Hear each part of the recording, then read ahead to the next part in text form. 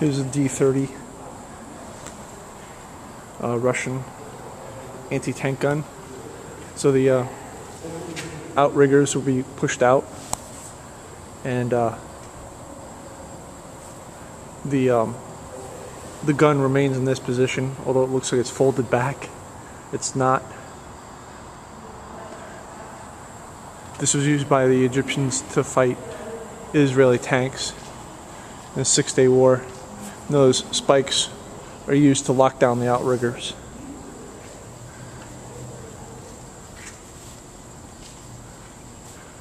I presume this is the azimuth, and there's Cyrillic writing in it on this right here.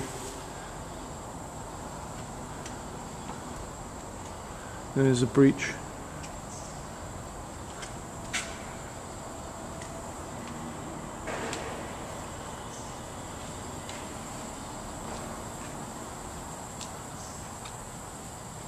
And that base plate gets pushed down. It supports the center of gravity of the cannon to destroy tanks. This was manned by Egyptians back in the day when Israel was fighting for its survival. It's in very nice shape. The Israelis gave a lot of stuff to the United States. This is Watervliet Arsenal, New York, December 31st, 2012. There's that Russian-built muzzle brake.